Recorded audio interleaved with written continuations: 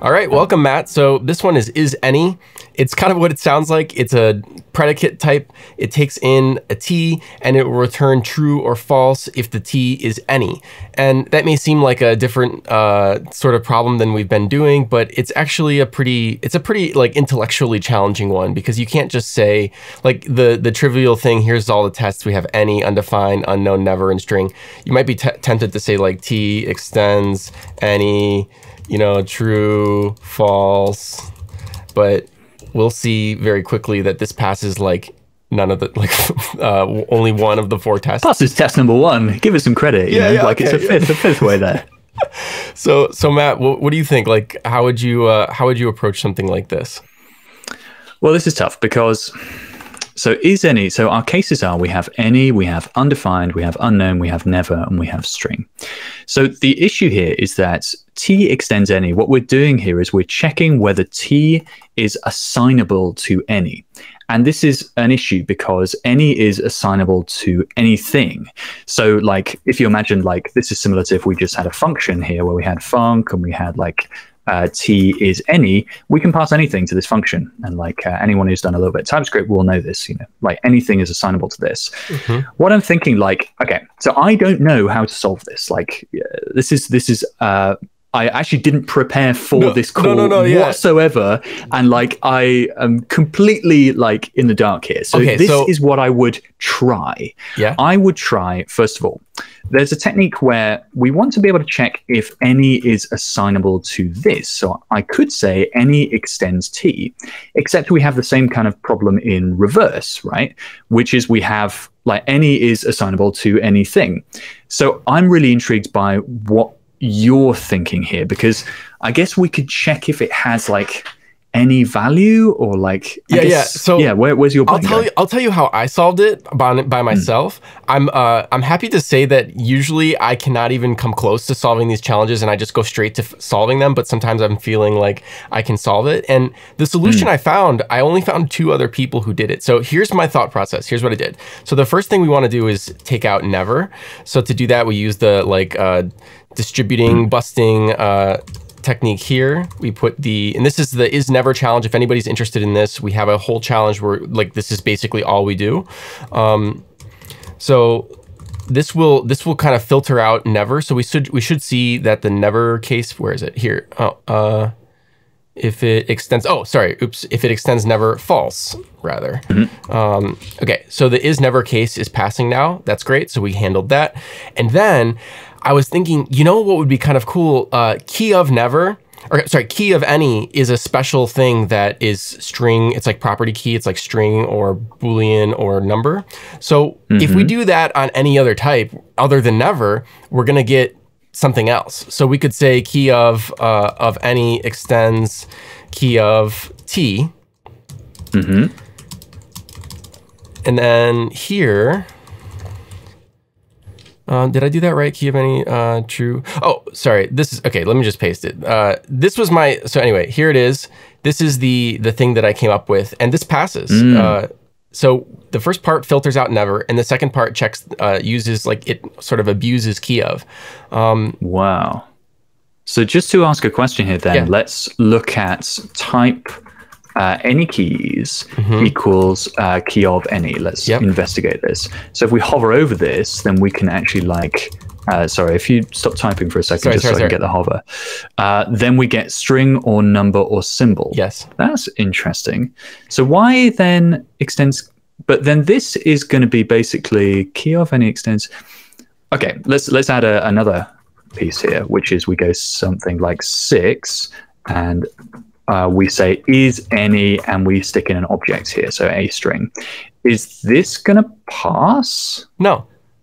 Huh, okay, that's interesting. Because keys of this thing is just a. Okay, how about if we go for a record where we go property key string? Oh, okay. I got you. All right, you got me there. I got you. Well, I mean, like, because I'm struggling. I mean, I'm struggling how to solve this myself. Like, I've no idea where we would actually get to this. So there is a more let's keep your case here. There is a more canonical solution. I will mention key of never is a fun one. You can also do key of unknown is never. So that means that key of unknown is key of any, anyway. Sometimes I like laugh too hard to myself about these kinds of things. So here is a case that I bet will pass the one you just made. It does. Oops, why is there an equal sign there? Oh, wait, what did I copy? The wrong thing. Okay. Is it just this small one here? Sorry, wow. There we go. Okay, so here's what this is doing. So any intersected with 1, so what that means is basically something that can't exist. Like the only thing that can intersect with any and get out any is any. Nothing else can intersect with 1 and get out any. So any is kind of like multiplying by 1, like anything multiplied by 1 is itself. Maybe that's a bad example, but you could put any number in here. It wouldn't matter. And same thing here, you could put any number there. Okay, any number that doesn't start with 0.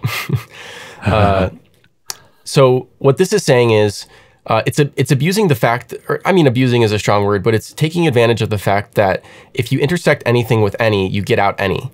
And any is the only property or the only TypeScript value that has that feature. So we can leverage that in order to get something that is pretty, like, I'd say this one is pretty bulletproof. Yeah. Let's see. So let me just check a couple of things then. Please. So we can obviously do this with strings. We can say mat and mits or something. Then that's going to work. If we do this, then it's not going to work. So it has to be a different literal. Thing. Yes. Right. Because what happens if you do extends this and this? Of course, then this is the same as this and any, which we saw before. So it has to be a different literal. But then surely this is like, it's just the same, because if you get mits and this, then this just resolves to any. Well, yeah, let's make a type, yeah. I like how you think. I do the same thing. So to those watching, this approach that Matt's like naturally using is really a great thing to do on a day-to-day basis. And it's the reason why, if you're used to doing the challenges, this format is a little foreign, but I split them all up into their separate cases so we can hover over them and see like what does it actually return at any particular point. So yeah, whatever and any, exactly. It reduces down to any. But I'm super confused there, because if you put any in this slot, which is what you're saying this is reducing down to, yeah, it's the only thing that will reduce to any, so it's the only thing that will return true. But if you come up here and let's say we passed in, you know, I don't know, string. Okay, so got you. Yeah. What this reduces to is MITS, or let's put in never here. What this reduces now is never. Wow, that's so neat. That's so cool. Isn't it something? Oh, and wow. I should have put this in sooner. So there's a couple people on, I hope I wrote down who wrote this. I didn't, man. Okay, I'm trying really hard to get better about when people write things on the challenges. So you can pause your screen. We kind of just went through all of this. I should have put it on the screen, but basically this person was explaining how this actually functions. Any is intentionally unsound and acts as both a supertype and subtype of almost every other type. Almost meaning not never. Do I say that here? Yeah. So that's why we have to do the never check up here in order to get this to work, because never has a little bit special behavior. Okay, believe it or not, there's a couple other completely different solutions. Wow. This one is it's just the gift that keeps on giving, this type. So here's one. It also passes the one that you made. So this is taking advantage of the way that function types are a little bit different. You can also, here's an alternative of the above. These are just, it's an error just because they're the same name, but these are functionally equivalent in this case.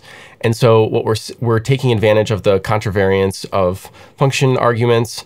And yeah, I'm not sure how much I could say beyond that. It's just a weird fact of TypeScript that this is a place where you can be more specific. In fact, the equals type that's very often used in, if we jump over here to this file, this is the kind of canonical, believe it or not, typical way that people do is equals checks in TypeScript is using this exact solution, using this exact fact.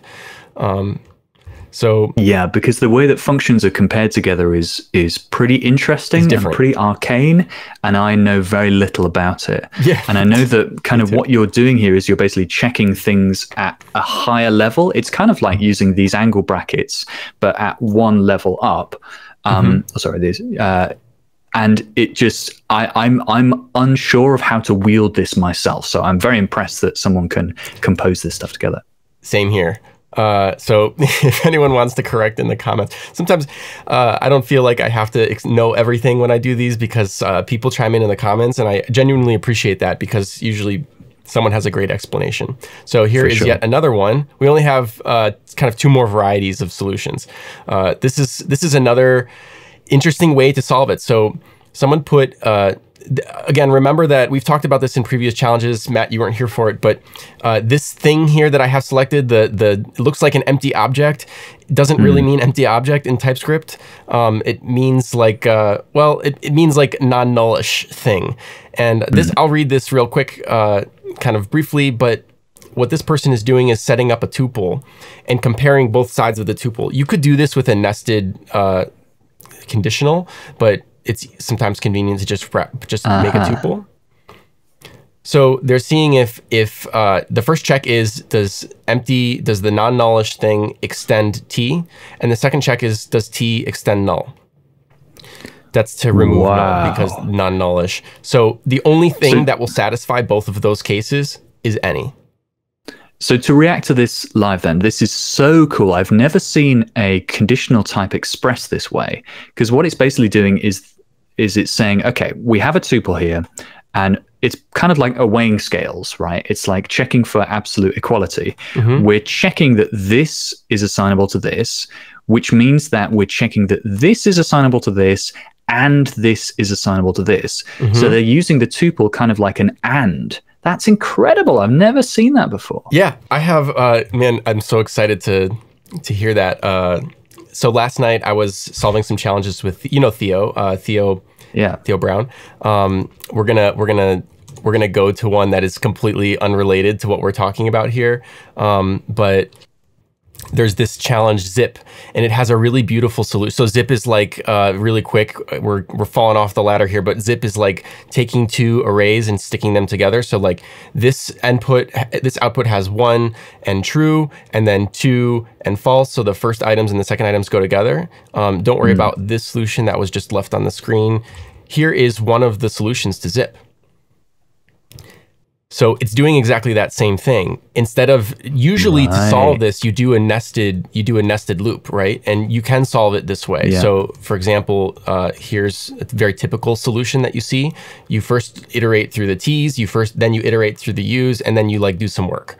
But you can skip that nested iteration by wrapping T and U in an array or in a tuple first, and then you can even infer from inside of those tuples. This is 2 levels, and we're inferring 4 different things all at once, and then we just plop them together here. So beautiful. Isn't that something? So yeah, exactly same concept going on here. And then, oh man, and I didn't read through all of this, but I think we kind of hit it. If pause your screen now if you want to see this. I formatted it so it'll fit on the screen, but we'll keep moving because there's so much more for us to see and talk about. So this one is the last. Second to last. Okay, but the last 2 here are basically the same sort of variety. So this one is interesting. It's basically doing the same work that we were doing before, but it's like mapping this construct to a Boolean. So it's using a helper type. This is rewritten by this. Let me format it. It's rewritten this way as well. Very similar sort of solution. This just kind of alternations of the same thing. And they're saying does Boolean, which is true or false, extend, and then we have this thing going on here. The only thing that can both extend never and not extend never is any. And then so it will be true or false. And what is true, this will reduce down only in the case of any. it will reduce down to this. Every other type in TypeScript. If I can get a word in edgeways here, we've got this Boolean extends, T extends never. And so this check in the middle here, if T is any, then it will end up being true or false. So I didn't know that it distributed like that, I guess. Yeah. So I didn't know that it checks both sides of it. And then because we're doing it with Boolean extends, which we could replace with true or false, then, sorry, here we go. Then what we've got is true or false extends this, and that works. That's amazing. God, it's so crazy that you're like taking advantage of all of these little features that are not documented in TypeScript at all. Like there's no spec for TypeScript. There's nowhere that this behavior is described. So you're just going off like really basic knowledge and really fundamental knowledge. Wow. Well, Matt, I'm really glad that I knew that if I picked this one to do with you, you would be excited as I am about it. This is a really cool challenge. Not necessarily like the most rigorous challenge in terms of practical ability, but in terms of theoretical knowledge, like this one really, really goes to the end of the earth. So For that's sure. it.